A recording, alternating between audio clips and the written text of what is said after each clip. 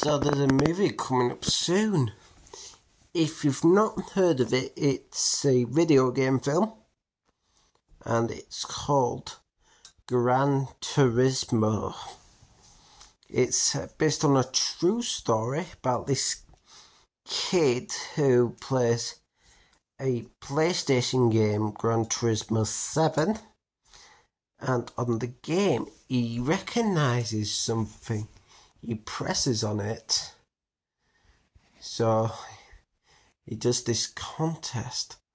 See who's the best Gran Turismo in the world. And eventually gets injured, and then he has to do this race.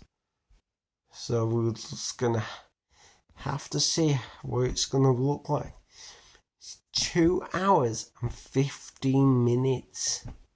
So I'll be seeing it tomorrow. I have been waiting a long time for this movie. It's been worth the wait. And I'll see you all tomorrow for the review. Bye for now.